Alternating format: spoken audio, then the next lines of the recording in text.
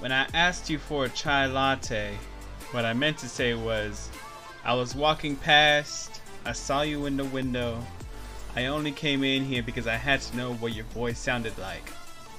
But instead of saying that, I got really nervous and just ordered the first thing on the menu. I don't even know what a chai is.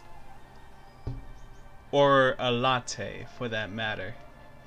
I imagine when God made you, He cussed for the first time.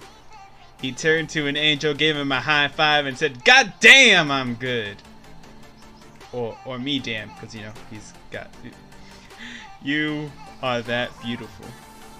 I spent the last 5 days trying to figure out how I'm going to introduce myself to you properly, and I think I finally figured it out.